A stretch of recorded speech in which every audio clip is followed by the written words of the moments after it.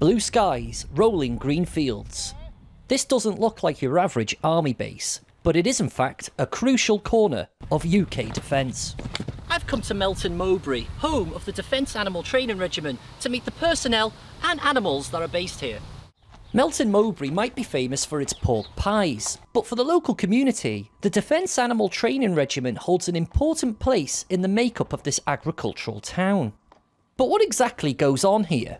Well, at the Defence Animal Training Regiment, what we're responsible for is procuring all the military working animals that come into service, as well as training the animals and training the people who look after, care and handle those animals to provide the capability that military working animals provide for defence. It is a very, very diverse regiment. We have 3 specific squadrons, all with very, very different outputs. Our workforce is very mixed. We have a number of Royal Army Veterinary Corps soldiers, but also RAF police and soldiers from London districts from the King's Troop, RHA, and the Household Cavalry Mounted Regiment, as well as nearly 100 civil servants that provide the care for the military working animals and the support for us to carry out our functions. DATR is a busy environment. Alongside humans undergoing training, the military's animals pass through the base as they progress into service, be they horses, or like Rambo here, working dogs. He's a Belgian Shepherd who's coming to the end of his 13 weeks of training to become a protection dog. My time with him came with a warning: don't get too close, and remember, unlike other types of working dogs, Rambo's role is aggressive. Working dogs, like those at DATR, play a vital role in defence. 2 summers ago, as Afghanistan fell to the Taliban, the British military deployed in quick time to get UK nationals and eligible Afghans out of Kabul. Central to providing security in that dangerous task, British Army working dogs that learned their skills here at Melton Mowbray.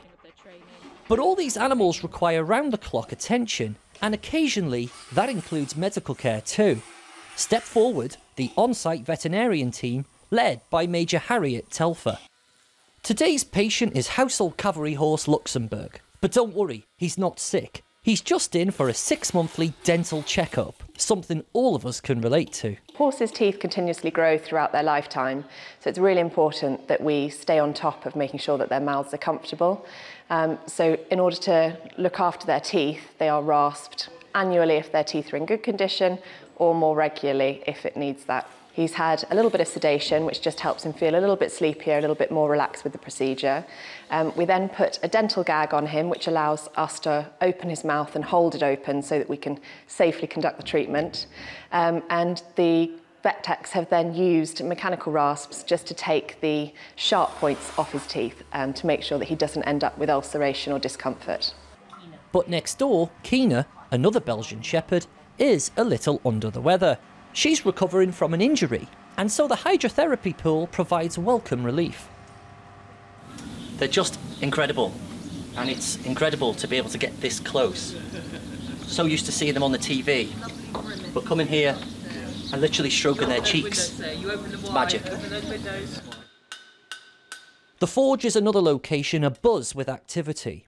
All of the Army's horses pass through DATR and frequently return. When they do, they need shoes. And it's soldiers like Gunner Ben O'Harrolan who are charged with keeping all the horses shod. He's currently in training, something else that goes on here, the tuition of Army farriers. So Ben is our junior apprentice.